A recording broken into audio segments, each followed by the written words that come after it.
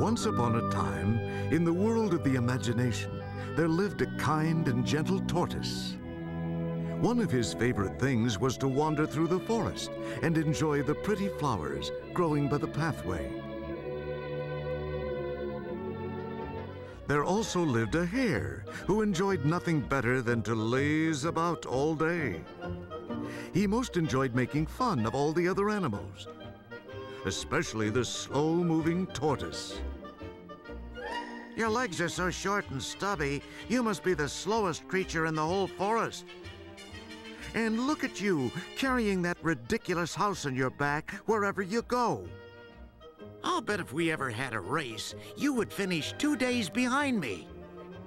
I haven't lost a single race, and everyone knows I am the fastest runner in the forest. Time after time, the tortoise had to put up with the hare's cruel taunts. But one day, he decided to put an end to it once and for all. If you're so sure of yourself, then I challenge you to a race to see who's truly the fastest. A race? You're challenging me to a race? All right then, but remember you asked for it. The fox had been strolling by and overheard their conversation. Wanting to help, he offered to be the referee. Have no fear, I've been a judge for a great many races, so I will make sure the race is run fair and square. I will mark the start line here. The wise fox explained they would race through the woods, past Farmer John's gate, to end at the old mill.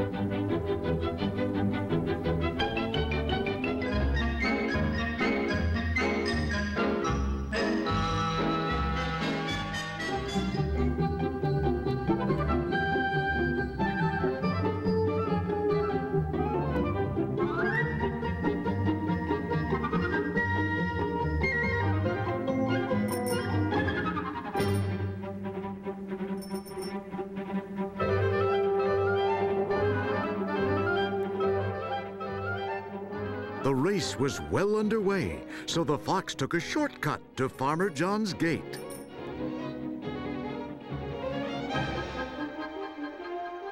Soon, the hare found himself at the edge of the forest, overlooking the beautiful green meadows.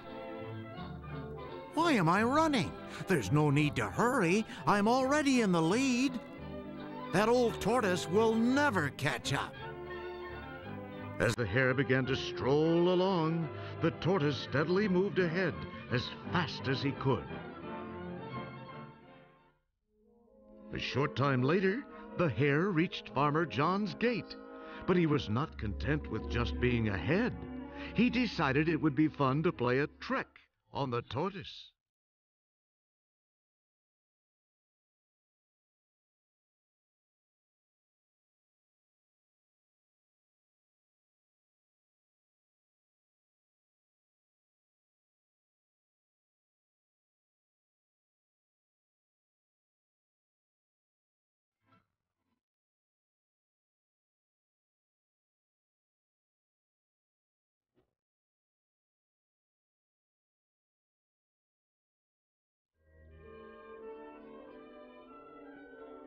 Unaware of what the hare had done, the tortoise continued to plod ahead the best he could.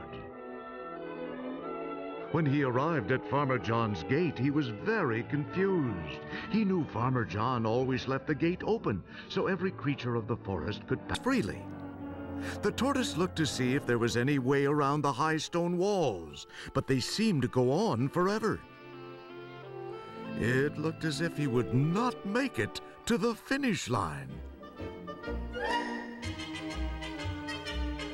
I saw the hare lock the gate. As referee, I cannot help you, but I can help you to help yourself.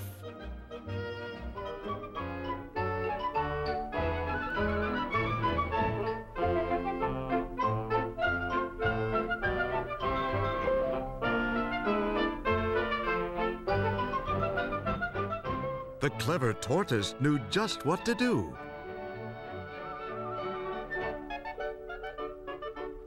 He realized the hare was now very far ahead of him and was eager to make up for lost time, but stopped just long enough to thank the fox, then once again was on his way.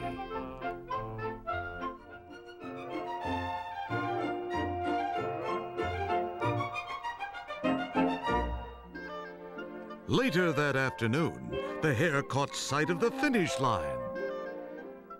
Well, I've practically won the race.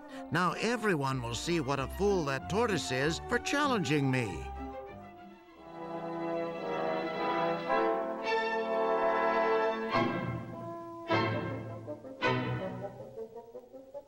The crafty hare thought that nobody would notice